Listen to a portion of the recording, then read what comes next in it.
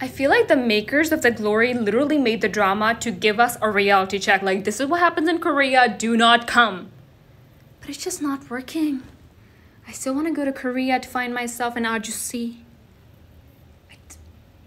I honestly act like if I go to Korea, I'm gonna land and literally Lee Dong-wook himself is going to be there at the airport waiting for me.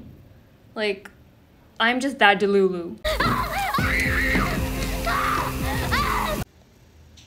On a second note, it is working. I can live without going to Korea, right? There is handsome men elsewhere. I can find...